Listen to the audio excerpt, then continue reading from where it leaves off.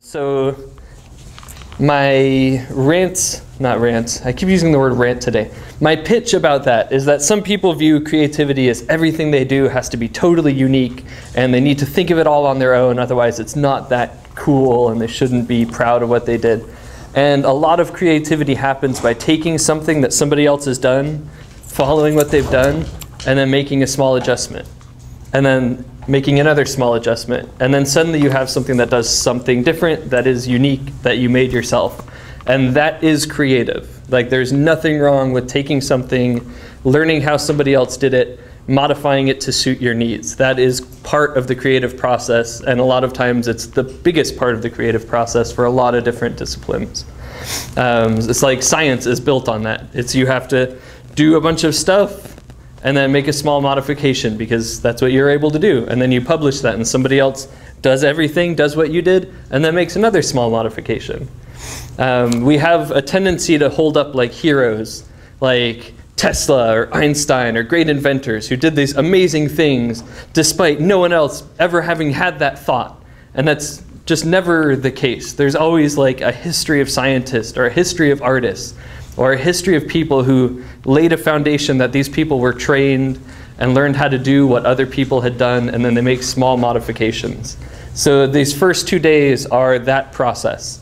We have taken the rollerball tutorial and we've just followed along and we've talked to our friends about it, and we asked each other to do small modifications like add new balls, what does that mean, can you please help me do this thing?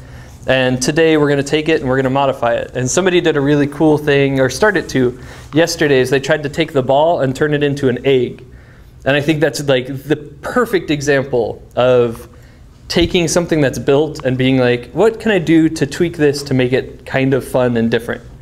And so turning the ball into an egg is a great one. When I first did this, I took the ball and I turned it into 25 small balls that were all talking to each other via gravity. So instead of just having one ball roll around the rink, I had 25 small balls that were all attracted to each other by gravity. And so they would roll around, and when they would hit the wall, they would go poof, and they'd kind of spread out and then come back together and clump up because they wanted to be near each other. So that's like some small modification of rollerball. And the reason you do small modifications is to make sure that you understand all the fundamental pieces of what's happening.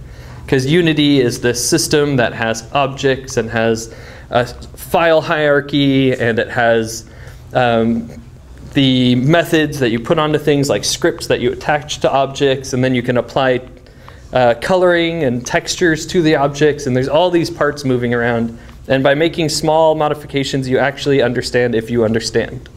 If you can't modify something, then there's some fundamental internal representation of what's happening that needs to be worked out a little bit more, probably by talking to some friends while you're sitting inside of a room like this. This is a great place to learn.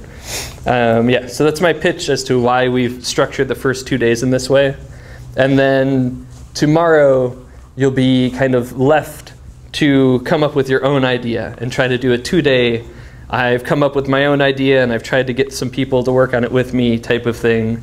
And we'll do a small version of that type of creativity, which is I'm drawing inspiration not from a tutorial, but from out in the world, and I'm trying to combine it with the stuff that I learned from the tutorial. So there's this whole, I kind of sat and thought about how to structure this thing. And I want to share that because I believe kind of knowing an approach to education often empowers people to use it more effectively.